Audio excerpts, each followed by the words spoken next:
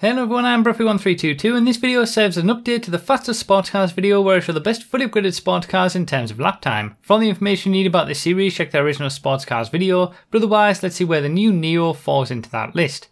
And I've got to say, this is surprising, but I guess that's kind of been a theme of all the casino DLC cars. They seem to get better lap times than what you would expect from actually driving them. The Neo falls into third place in the sport class with a lap time of 1 minute .996, only the third car in the sports class to break that 1 minute 1 second barrier. And I can't see where the lap time comes from, because the Neo is one of 4 vehicles from this DLC that is affected. It has the bouncy advanced handling flag, so it really isn't a very nice experience to drive. It's, you know, even though the bounciness has been reduced in effectiveness with the latest DLC, it is still there, so you're still experiencing, you know, instability with the car,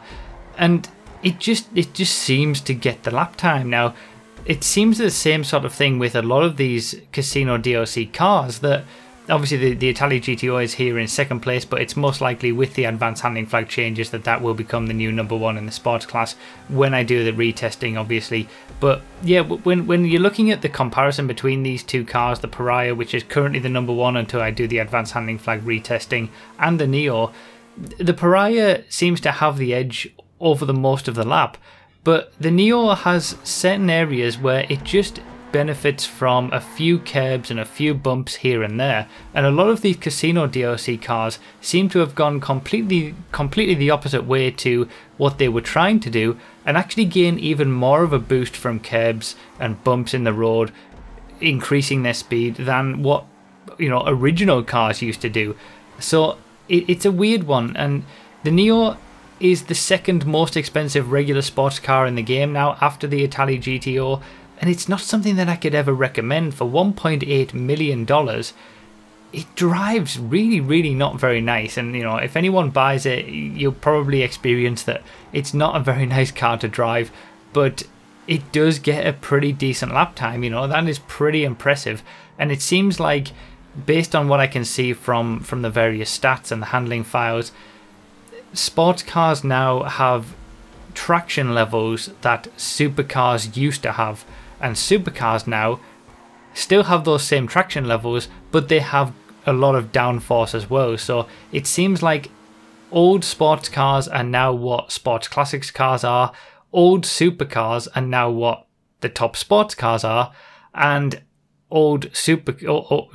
supercars are what you would expect to have from a hypercars class, but they don't, you know, switch the classes around or make new classes. Honestly, some of the new sports cars like Pariah, Italia GTO, the Neo,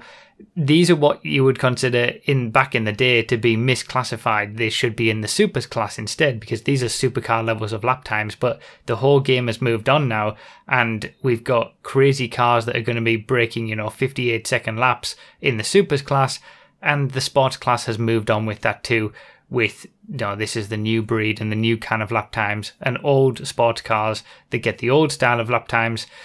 they're not going to be, you know, on the pace anymore. So we will have the top speed testing for this video later today as well, but that's pretty much it for this video. Consider supporting on Patreon or become a YouTube member if you want to get testing results early, and remember to read the description for more info, comment with your thoughts, like the video if you enjoyed or found it helpful, and subscribe for more. Thank you all so much for watching, I really do appreciate it, and I'll see you next time.